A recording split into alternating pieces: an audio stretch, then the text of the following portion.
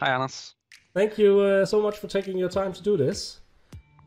You're welcome. It was a pleasure. Could you maybe introduce yourself for the viewers? Yes, my name is Jeppe Bang, and I'm working at the Danish company called MOE. And here I'm working as a structural design engineer, where I often use FEM-Design as my tool to do structural analysis. Right. And what about MOE? Could you say something about that company? Yes, it's a large Danish company with about 1,000 employees in Denmark. We are located around Denmark in different cities, and here in Aarhus, where I sit, we are 120 employees. So that's also a quite large apartment of the company department. Yeah. All right.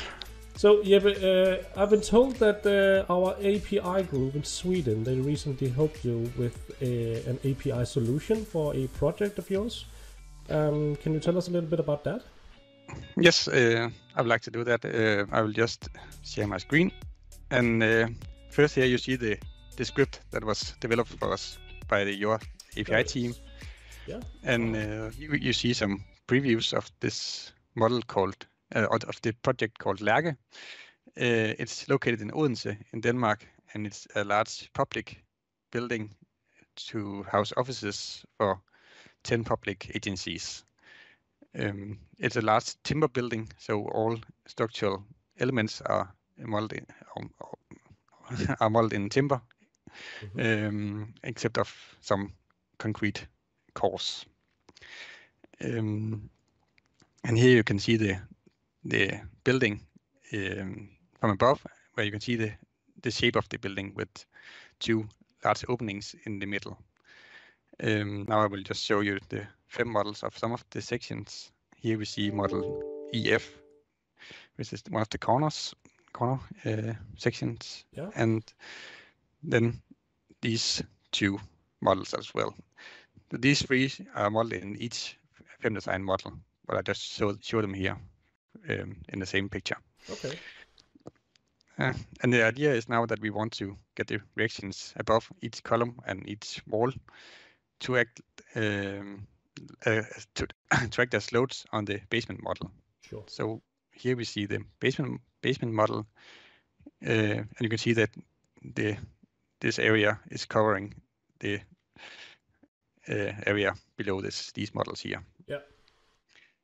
So finally, we can see that here we are applying the loads we get from the reactions from the model EF, and so on with the other models.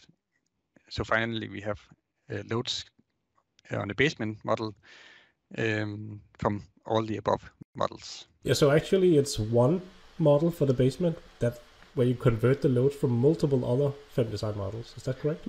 Yeah, exactly. That's the idea, and that's how the script is quite good, because we could also divide the basement up in these sections, but it's better to have one large basement so we can get that in a model for itself. Of course. Very cool. Thanks a lot, Jeppe, for showing us. That was very interesting, and I'm so glad that we were able to help you with this. Yeah, you're welcome. It was a nice feature you helped us with for the project. So. Awesome. Thanks again, Jeppe, and thank you for taking your time to do this. You're welcome. Bye-bye. Bye.